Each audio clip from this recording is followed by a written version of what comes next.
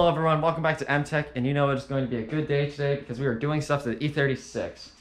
However, I noticed when looking at this car that there's a noticeable amount of rock chips up here and down here, and I'm gonna come to the door here. There's a good sized nick right there, and a lot of other mishaps that this car has had over the course of, almost 235,000 miles now.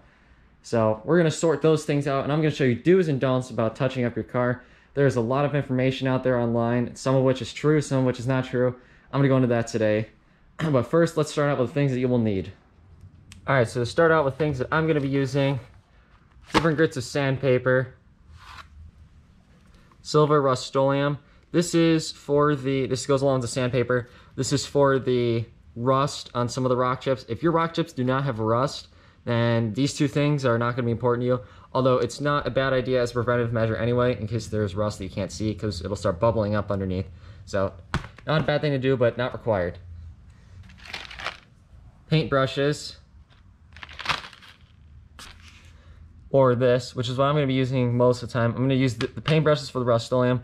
This is a touch-up brush. This is really what you want to be using, because it'll kind of give like the streakless finish, more of like a dab. You really want these. I'll link some in the description below using an Amazon affiliates link, so it'd help the channel out if you click that in the description below. But anyway, however you can get your hands on these are really good, although not required. And then obviously you have your actual paint.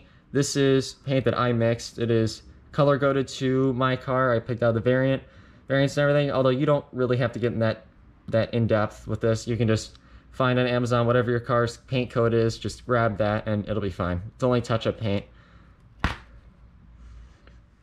Alright, so with all those things listed out, let's get in a couple do's and don'ts. So let's come here first.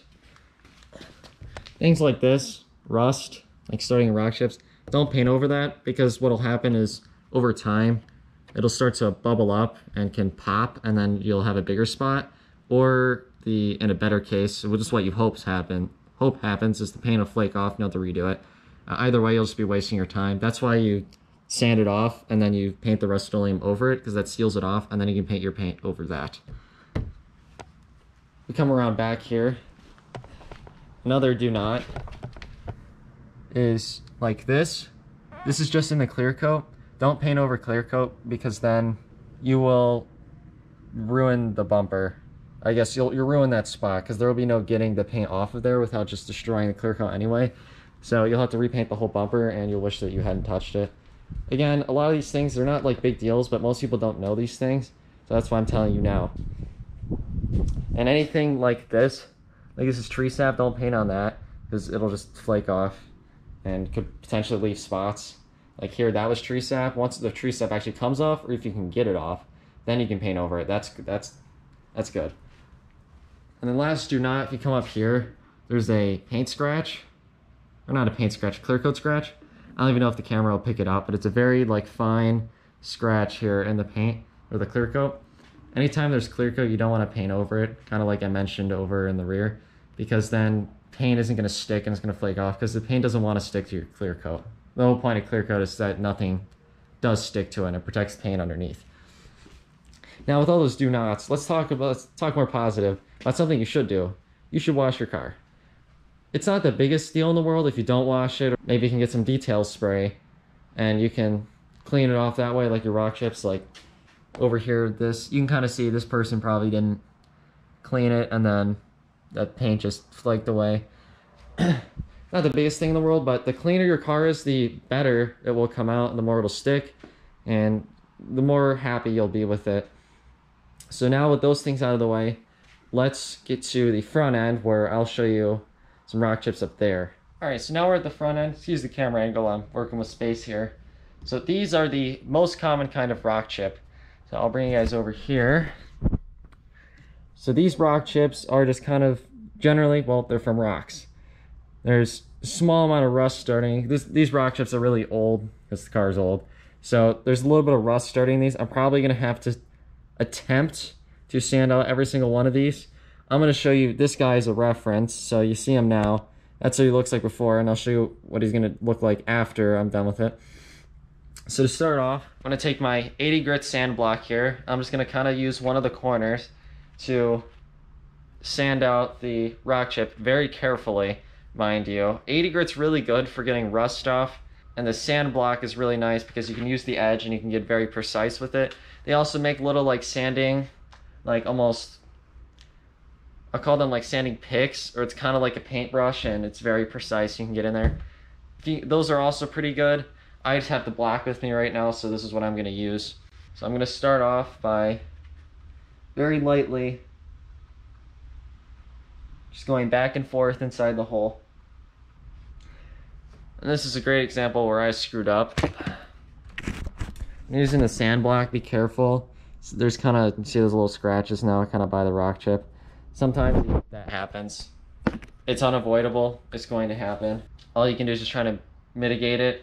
But with the sandpaper, you want to try to let the sandpaper do the work. And obviously you're not going to get all of it out. I've probably gone as far as I'm going to go with it. So now, what I'm going to do is I'm going to take my Rust-Oleum and always shake up your paint before you use it. Okay, so now it's all shook up. I got my Rust-Oleum open here. So now I have the smallest paintbrush from the kit of paintbrushes I have. And I'm not just going to dip it into here. Actually, what I'm going to do is there's a little bit left in the cap here. So I'm going to grab a little bit from, I already grabbed too much. You do not need a lot to go over rock chips. Is I'm going to come down here and very lightly just tap it over the rock chip.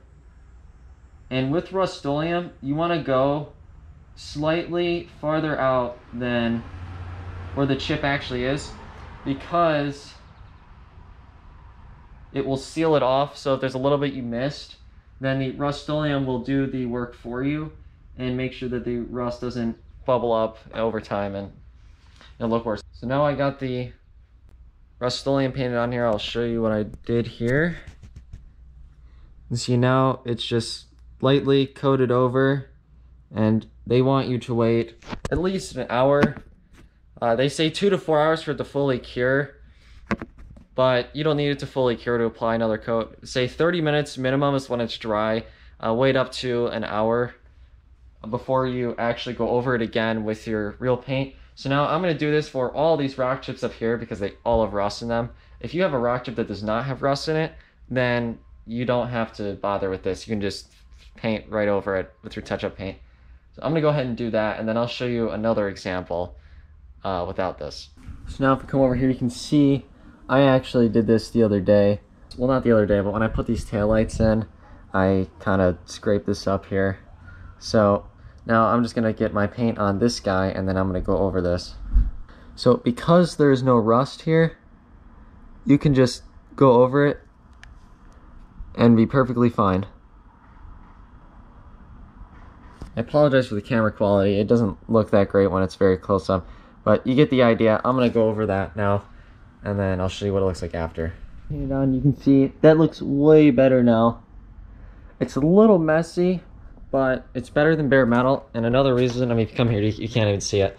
The reason for that is because that will start to rust if you leave it as bare metal. So it's better to hit it now than to wait later, and then it's infinitely worse for yourself, because now that the paint's over it, it won't rust. If you really want to go an extra step too, you can buy a cheap clear coat and go over it. I think that's overkill, but it's better than nothing, and it looks all right, and much cheaper than actual paint work. So now I'm going to go around the rest of the car, and I'm going to do this, but this should have given you guys the general idea of how to touch up your car, and I'll show you guys what these spots look like and the front end looks like when I'm all done. It'll look great. Okay, so it is a new day. I wanted to let the paint sit for at least 24 hours and cure. It's been sitting for a little over, and I could not be happier. These, you can't even see them. I mean, look at that. And actually, just for testing purposes, I left one of them right here. I just put Rust-Oleum on that. I did not actually put the paint match paint over it.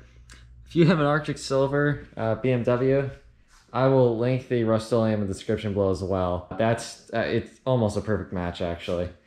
And over here on the door, you can't even notice it.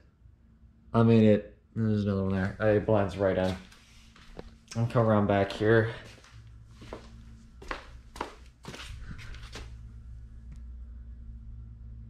You wouldn't even know.